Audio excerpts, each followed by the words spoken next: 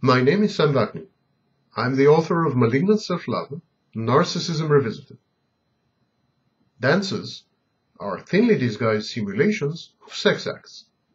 But there's more to dancing than bawdy ribaldry.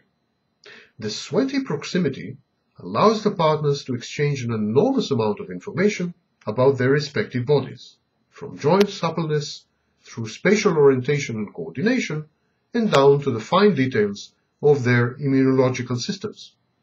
These details are carried in body odours embedded in the sweat and are known as the major histocompatibility complex, or MHC.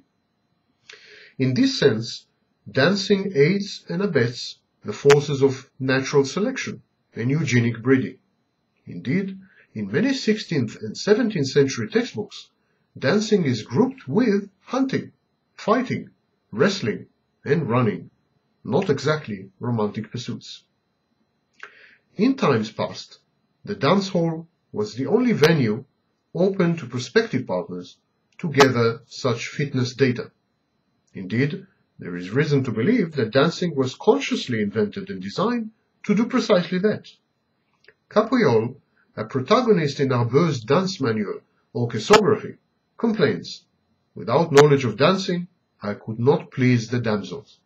Arbeau himself is nothing if not brutally explicit in his book. He says, "Dancing is practiced to reveal what lovers and whether lovers are in good health and sound of limb, after which they are permitted to kiss their mistresses in order that they may touch and savor each other, thus to ascertain if they are shapely or emit an unpleasant odour as of bad meat."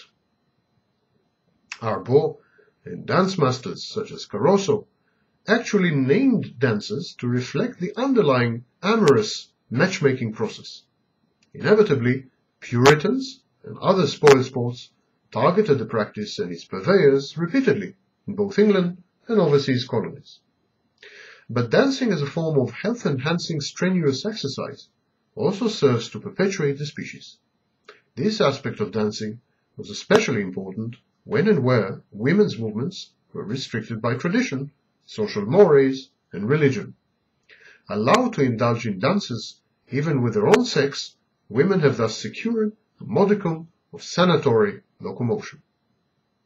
Nowadays, dancing is often thought of as a couple's activity, but this is a very recent development. Until the 19th century, dancing was a social act.